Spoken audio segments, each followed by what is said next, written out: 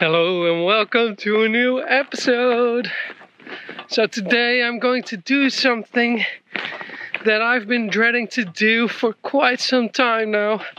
I knew it was coming, but I really didn't want to do it. But ever since the last time I pulled the bugger up, I knew it was inevitable to do again. I'm going to replace our borehole pump. Yeah.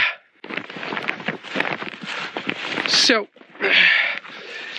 this summer we were connecting the water and eventually we had some issues with the water. So I pulled up the borehole pump. The pump and all 85 meters of tube. And it was heavy. It was very heavy. And I did it all by myself with my hands. But at that time it was still functioning. So I lowered it back down. But I kind of knew that it wasn't that great anymore. So, yeah, here we are. Today, we came back from what we were doing at around 1-ish. And we wanted to use the water in the house. No water. I went to the pump house. Pump was pumping, but no pressure. Well, there was a little bit of pressure, but it just couldn't build the pressure up for it to automatically turn off anymore. So it's time to replace it. We bought a new pump. We just did it at a local store. Cost quite a lot. A pump like this, I'll tell you. It was 600 euros for the pump itself only.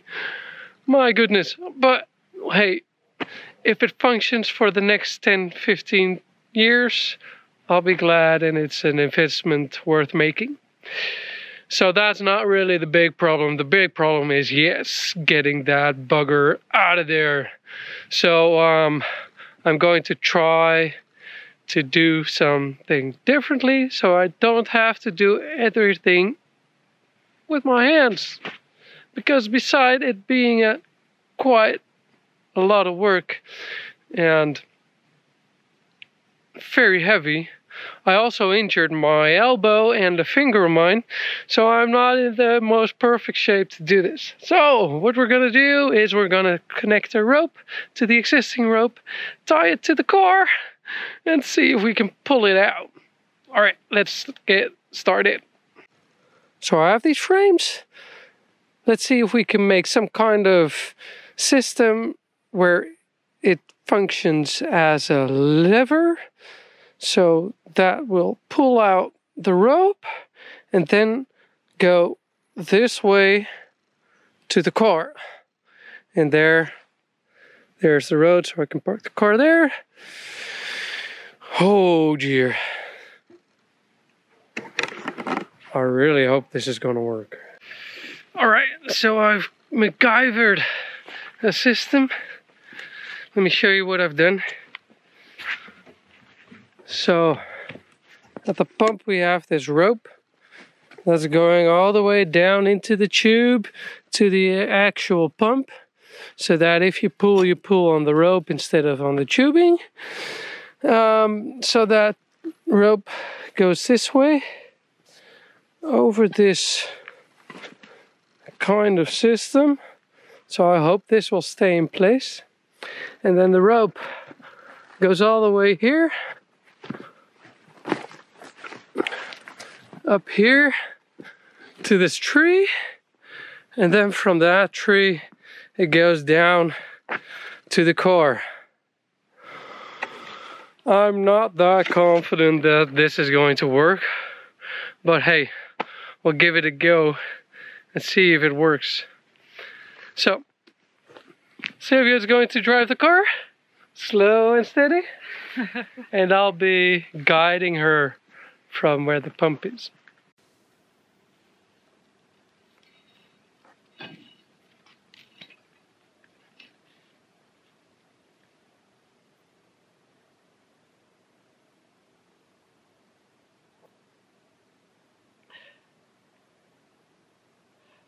That's not going well until now. It's kind of stuck somewhere, but I'm not sure where. Tried pulling on the tube, didn't budge. The rope is just getting pulled off. I don't know.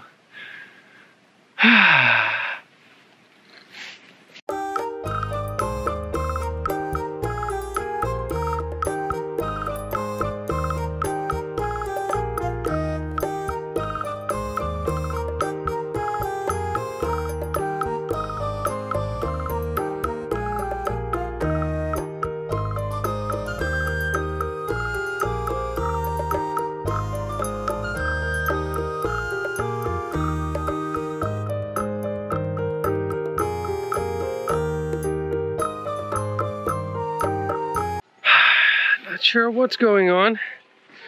I knew it was a lot of work and it was hard work pulling that thing out this summer, but now it's just crazy how the force that we have to put into it to move it even a little bit.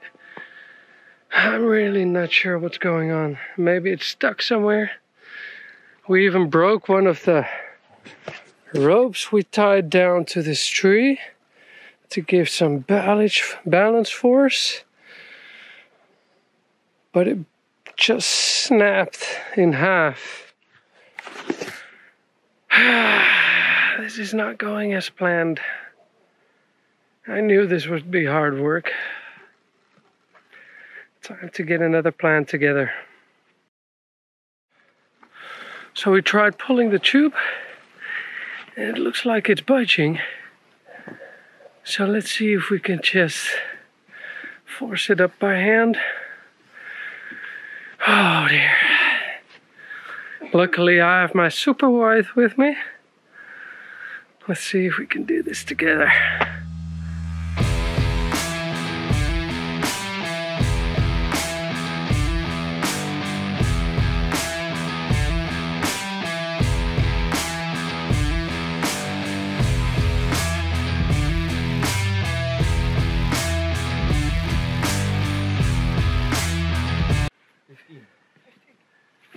Not the A5. This one you can drink. Is yours? No.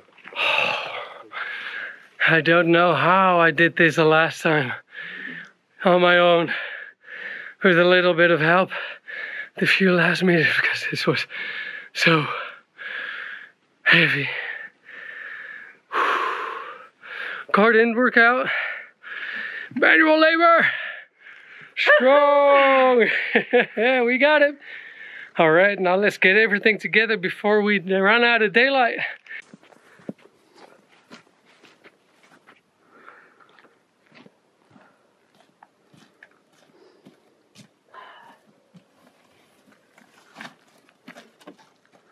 All right, so here we have our new bugger. Let's see if we can get this thing in. And of course, just like last time, we didn't really bother which pipe, electrical cable, rope went. So everything's probably tangled up again. So first we'll have to sort that out again, so everything's straight and everything goes in the right way. So yeah, let's do that first.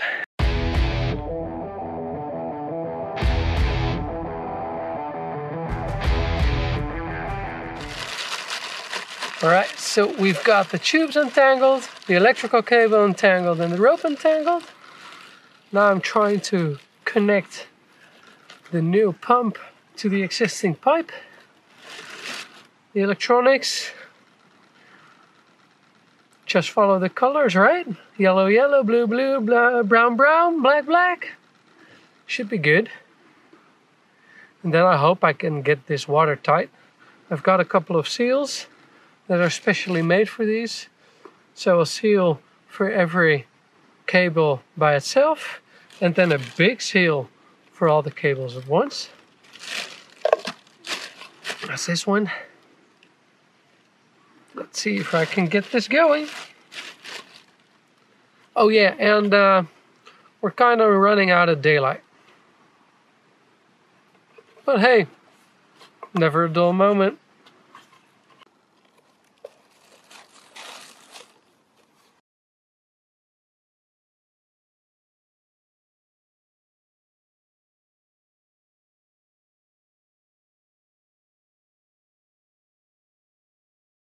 It's now 6:30. It's dark. Dark. Yeah. You probably enjoyed a nice sunset on the time lapse while we were working. Probably couldn't really see much of the work, but the work's done. Or at least the work on top of the ground is done. So before I lower the pump into the tube again, I thought I'll just turn it on to see if it turns on. So we've got the pump laying here. We've connected the electrical system again. We've connected the rope again.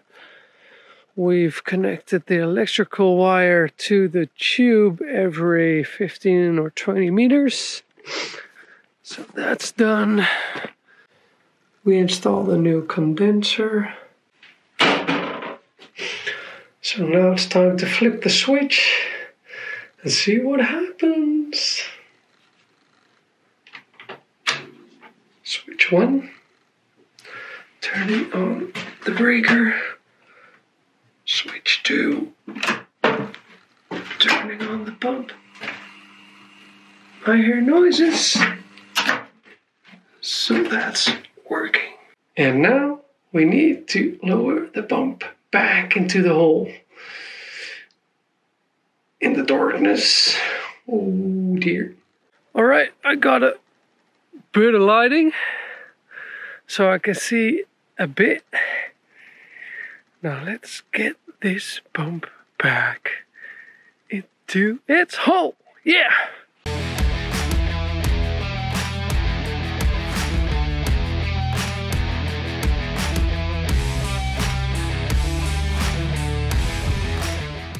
The pipe's back in its hole. Now I just have to make the last water connections and give it a go. And with all of our efforts, we finally got everything working late in the evening. But unfortunately, the pump shut off somewhere in the night. So we screwed up twice. First one, apparently I didn't make the connection of the electrical wires near the pump watertight enough. So water seeped through, and after a couple of hours of working, the pump broke down, or at least there was a shortage in the circuit, which meant water was seeping through. So this morning we pulled out the pump again, and what we also noticed when we pulled out the pump was that there was water coming out of the tube in locations where there shouldn't be any water coming out of the tube, which means somewhere in between the beginning and the end of the tube, right in that side. So this has occurred because we've weakened the pipe by letting the pump rest while we were resting. It was resting on the tube, which meant the tube bent and made a weak point. So that weak point blew. And that's probably the problem why we don't have sufficient pressure at the moment. So we bought a new tube, and we bought a new underwater connection. And we'll try again, and hopefully we'll get it done.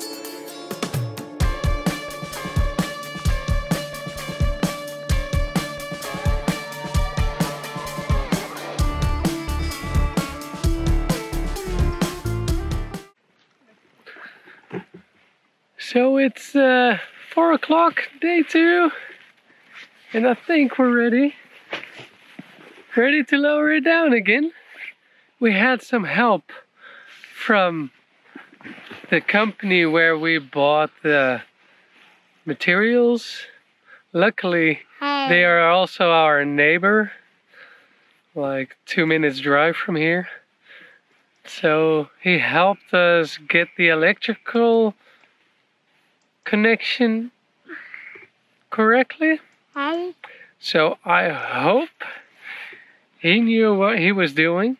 He didn't really do a lot of things different than I did, but hey, who am I to say? Maybe he has magic fingers, so we hope the connection is watertight now. So we have a watertight electrical connection. We have new tubing. And extra help. Extra help. Ready? Alright, let's lower this thing down again.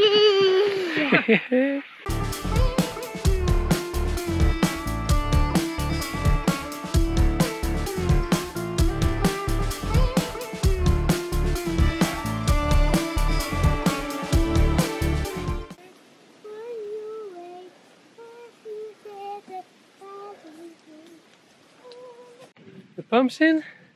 It started to rain.